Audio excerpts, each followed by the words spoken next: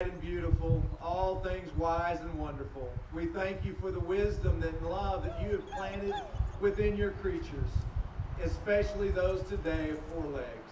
God, we praise you and thank you for cats, dogs, and all kinds of pets that we have that remind us of your great love.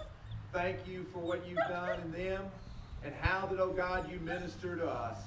May we take care of them as your gifts. In Jesus Christ's name we pray. Amen.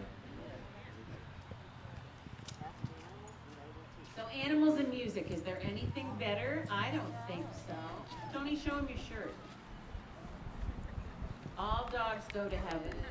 Oh, all right, well, that's song. Do you have your sheets of all things bright and beautiful?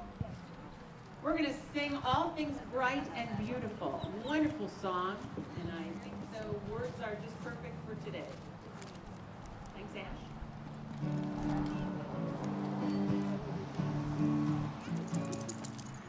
All things bright and beautiful, all creatures great and small, all things wise and wonderful, the Lord God made them all.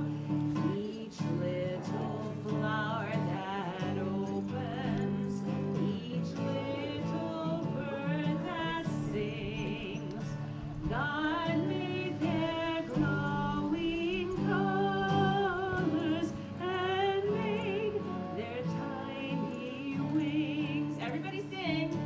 All things bright and beautiful, all creatures great and small, all things wise and wonderful, the Lord God made them all.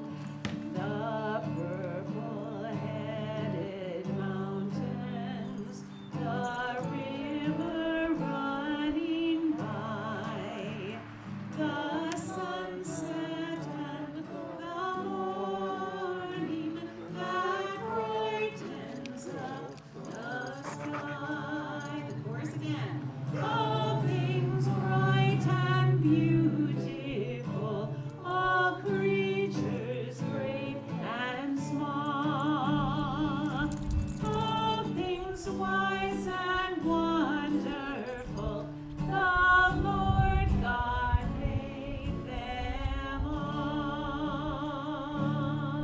That's good, thank you. And is someone going to introduce, or do we all know? Kirk Vardeman, veterinarian extraordinaire, member of Sharp Memorial, dog owner, lover, and all of that. And if you've heard Kirk before, you're going to really, well, you're looking forward to this. Uh-oh, he says.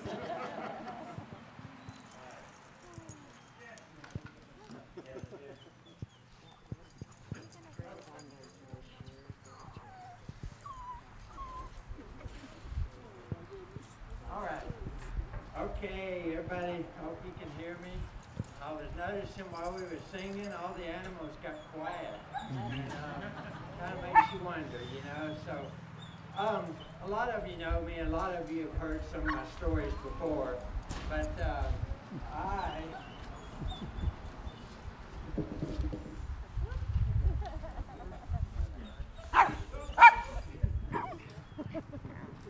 whenever you involve dogs in a service, it's gonna not go as planned. Yeah. All right, here we go. Let me get my stuff together.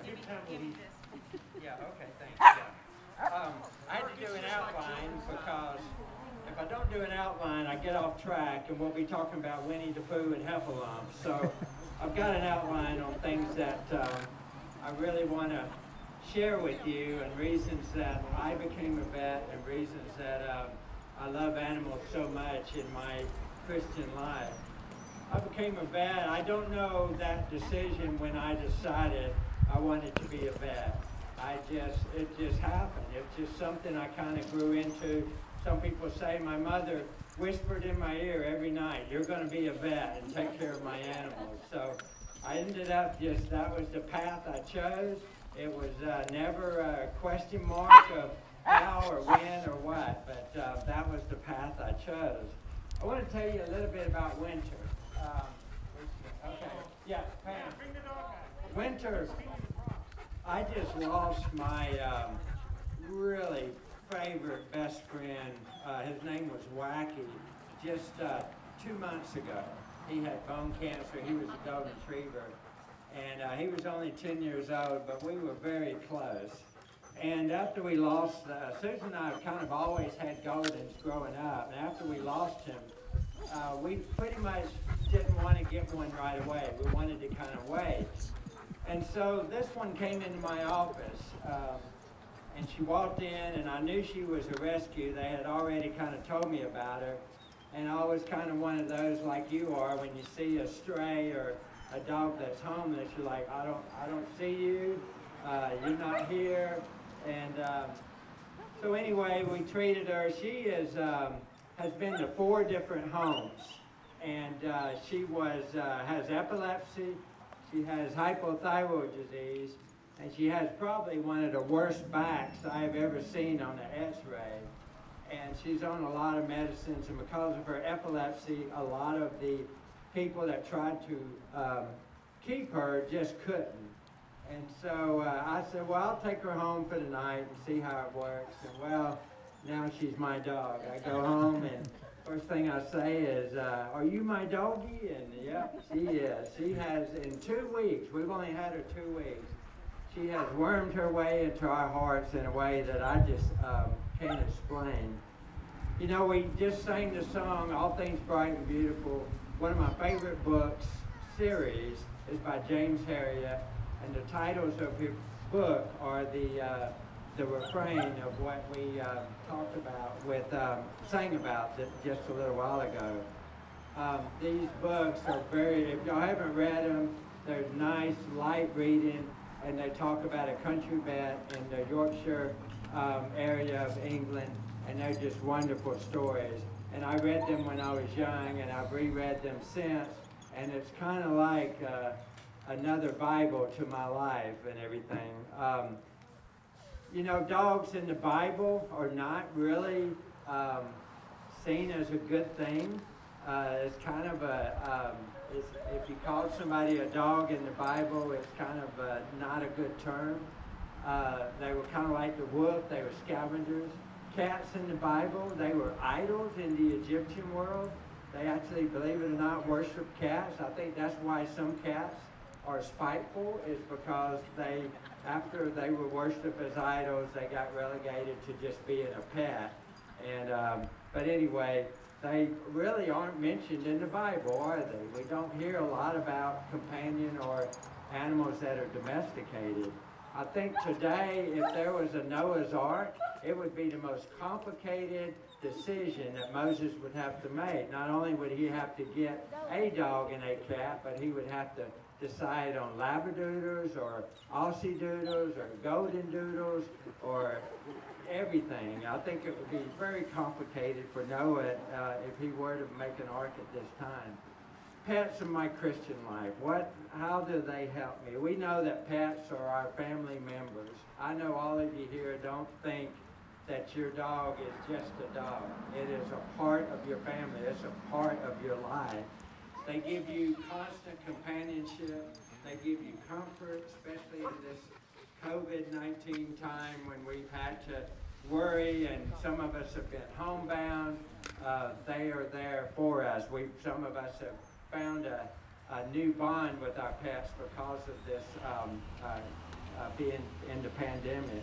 We know about the service dog bond that they have with people with disabilities, people with blindness that are crippled, wheelchair bound, people that have mental health issues. We know about prison reform. Some of these dogs come in and they're a big part of the prisoners and how they reform back to a normal life. And I want to tell you a story, and some of you heard this before, but when I was a kid, everything was about animals, right? So when I was in Sunday school and I was being told the stories of Jesus, I always kind of imagined, why didn't Jesus have a dog? Why didn't he have a dog? Everybody has a dog, right? All the nice, friendly people, they have dogs. And so my imagination runs wild. And you know, I thought if Jesus had a dog, it would have been so neat. That dog would have been with him at the temple when Jesus was going to listen to the priest and all the elders talk about the Bible, and the dog would have been with them there. I think about when Jesus was feeding the multitudes, and he took the 5 loaves of bread and the 5 fish, and he made all this food to feed the 4,000 or 5,000, and he had leftovers. And how happy the dog would be! The first sign of leftovers in the Bible time. I think about when Jesus was walking on water, and Peter had to have that faith to walk on water with him, and when he found his faith slipping, he slowly sank. Well, I have no doubt that the dog that was walking with Jesus would have been walking on top of the water the whole time, and because of the faith of his master. And I think about the Last Supper. I was always the kid, whenever I saw a picture of the Last Supper, I always, to this day, I still look under the table. I just think there's a dog there, and that the disciples are sneaking him some of that communion feast there. But anyway, I imagine the dog would be there. And then on a more somber note, I know when his master was being tortured and crucified, that dog would never leave his side. I imagine the dog would be at the cross, as so with Mary and John, and would have been laying there at the cross with his master that was suffering. But then, on the joyous note, the dog probably would have been laying at the tomb, and on the day of the resurrection, I can imagine the joy and happiness that dog found when his master returned. And then finally being able to walk with the disciples to continue, the disciples continuing to start the new church. But I always imagine that if Jesus had a dog, I think it would be like that. And that to me teaches us a lesson, because I think the dog is all about loyalty, obedience, devotion, faithfulness, and love, unconditional love. And shouldn't we be that way? As the dog would be to his master Jesus, should we not be those faithful, devoted followers to Jesus ourselves? Those messages that the dog can learn to us. In Sunday school, we were talking a little bit about being the hands and feet and eyes and ears of Jesus. That's what he wants us to do in service to him. I kind of think of dogs and cats. We all have our unique gifts and how we are the hands and feet and eyes and ears. We have our unique gifts and voices. But I think dogs and cats have their unique gifts too. And they have the tail wag. They show us love. There's some wagging tails back there. And they wag their tails for us. Cats purr for us. These are gifts that God has given them. They show us love. They make us happy. They show us faithfulness and devotion. If a lot of us have been sick, or maybe you're hurting, and these pets are by your side, they almost seem to know, don't they? They almost seem to know when you need companionship or faithfulness. I think that they're like doctors to us. We know for a fact they lower our blood pressures. They make us healthier. They're like physical therapists. They encourage us to exercise. They make us healthier by doing that. They are stress relievers. They help with loneliness. They're our psychiatrists. And I know some of you may deny this, but I know you talk to your dogs and cats and in a normal voice, and you talk to them about all your troubles and everything that's going on, and you know they're listening. So I know they're like your home psychiatrist. They give us purpose in our life. They give a purpose to get up and feed them and take them out and exercise with them, and that kind of purpose. They make us better versions of who we can be. They make us better human beings, which is a part of our Christian life, I think. We want to be better people. They make us the best we can be, better Christians. I know in my daily walk, I stumble, I fall, and find myself distancing myself from God before I even know it. And I need help. And a lot of you, my church, my Sunday school class, my friends, help me get back on my feet. But I can't say enough about our pets and how they help us recover and become closer to God. I really believe that. I think dogs and cats just make life more fun.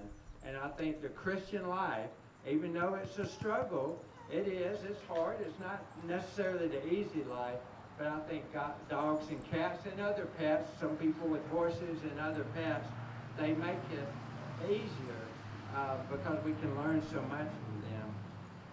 And then, you know, they only live a short time, and that's the hardest thing for me as a veterinarian is every day, really, I have to help people make decisions on their pet.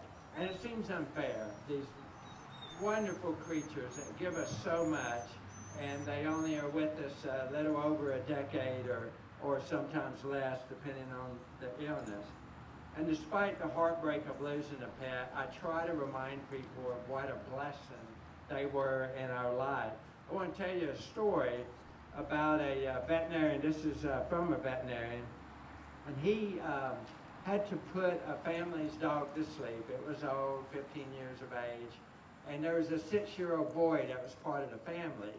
And they were all in the room, and they were talking about it and how hard it was. And one of the family members said that, you know, it's just so sad that they're only with us for a short time. And the 6-year-old boy, kind of after the procedure was over, the 6-year-old boy spoke up. And he said, I think I know why. He said, and they all turned to him. They were startled because he really hasn't said much of anything. He said, people were born so that they can learn how to live a good life, like loving everybody all the time and being nice, right? Well, dogs already know how to do that, so they don't have to stay for as long as we do. And I want to, some of you have read this, but I want to share with you real quickly. If a dog was the teacher, you would learn things like, when your loved ones come home, always run to greet them. Never pass the opportunity for a joyride. Always allow the experience of fresh air and wind in your face to be pure ecstasy. Take naps. Stretch before rising. Run, romp, and play daily. Thrive on attention and let people touch you, which I know right now you're restricted on that. Avoid biting, a simple growl will do. On warm days, stop to lie on your back on the grass. On hot days, drink lots of water and lie on a shady tree. When you're happy, dance around and wag your entire body. We don't have tails, but you know, I know bulldogs that don't have tails, and I know this one, he was so happy he would wag his tail so hard he'd just fall over. Delight in the simple joy of a long walk. Be faithful. Never pretend you're something you're not. If what you lies buried, dig until you find it. When someone is having a bad day, be silent, sit close by, and nuzzle them gently. And I'm going to add one more to that. If you see something stinky, don't roll in it.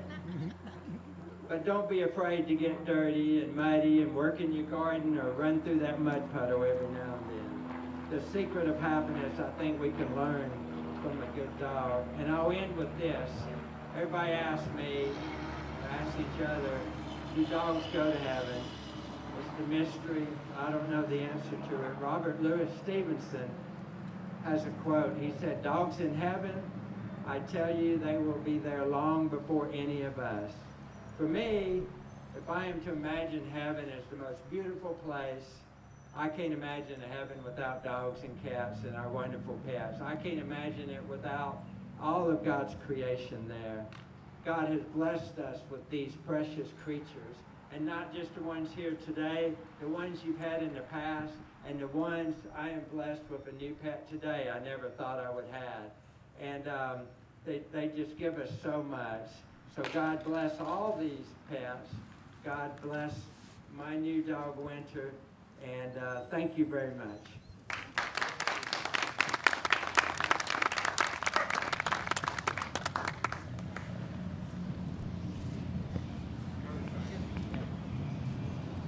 Kirk, thank you very much. If you find out quickly when you come to be a new pastor of a church who's well regarded within the community, and those who take care of our loved ones rank high, do they not? And so I heard a lot about Dr. B. And Kirk, thank you. Susan, thank you for the love you have for our loved ones. I want to thank Carlene Hughes for putting this together. Thank you so much. We challenged our worship committee during COVID, let's have something outside. And so this was the idea that we came up with. Pam, thank you for the music. Ash, thank you. Appreciate that. And we want to thank the city for letting us do this. I think there are signs that says no dogs or animals allowed on this area, but they allowed us to have this. So be sure to say thank you to them for letting us have this time together. And immediately following this, we're going to have a blessing. Melanie will give instructions for that. But also remember that after we're kind of finished with the blessing, you can come over here and get pictures taken if you haven't done that. Jim Barker of the church will be glad to take those pictures and send them to you. So thank you so much for coming. A lot of us don't know much about St. Francis of Assisi except for the prayer that we pray, make me an instrument of thy peace. Francis was born in wealth, extreme wealth, and at a young age, he decided that it was better to live in creation, in the environment, with animals, than to live in an opulent mansion. And so he opted to become a Catholic priest. And we have, from St. Francis, the Franciscan order, which our current Pope is a member of the Franciscan order. The Franciscans were known for their care of the environment and of creation. They really were the first people who instructed their followers in the notion of creation spirituality. That God is in, look around, the image of God is in everything around us that's been created, and it's beautiful. And especially our loved ones, our furry ones. Some of us, I have a daughter-in-law who has a dragon beard, a bearded dragon, and they play with that thing like it's a furry thing.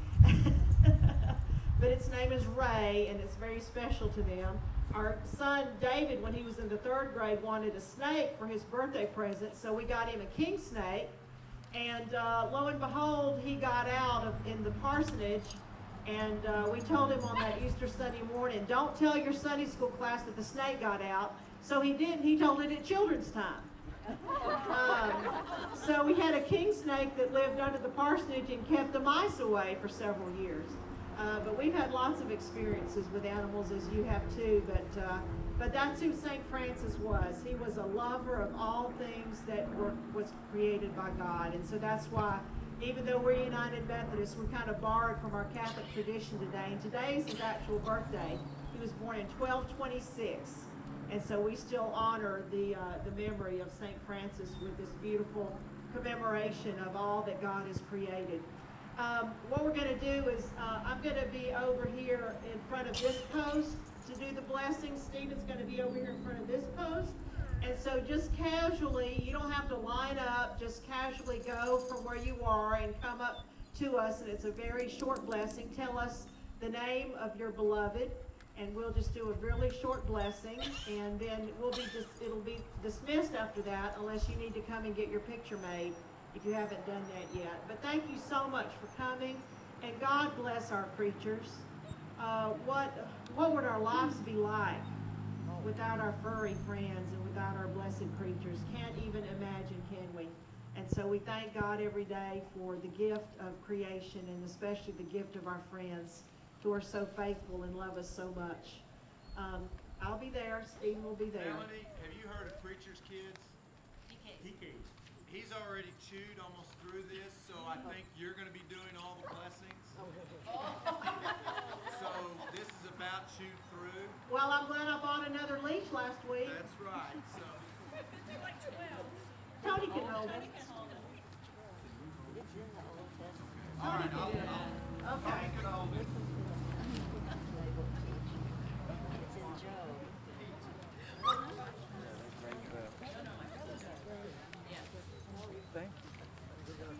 All right, So if y'all would just come.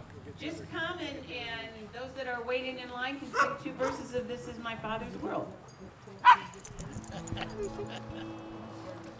This is my Father's world, Charlie. and to my listening ears, all nature sings and round me rings the music of the spheres. This is my Father's world. I rest me in Bud, what's his name?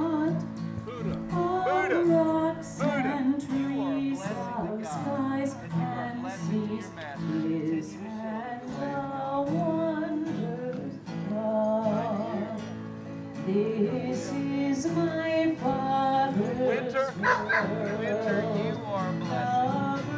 You are blessed to those who live with you. Show them the love of The God. morning white, the lily white, declare their Maker's Fleetwood. praise. Fleetwood, you are This blessed. is my Father's world.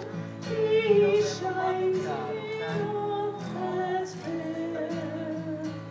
In the rustling grass, I hear him pass.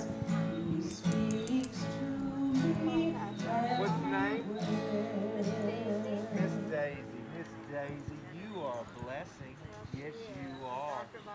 And you are a blessing to people and continue to be a blessing in your home. Show them the love of God. God bless you. Yes, yes, you are very welcome.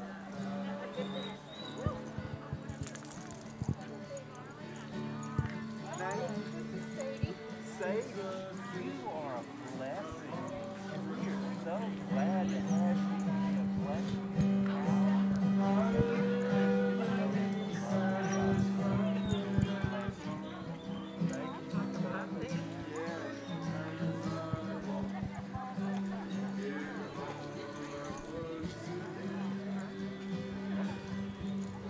What's the name? Sally. Sally? Oh, Sally, you are a blessing in your house. Continue to show that blessing of God all the time. God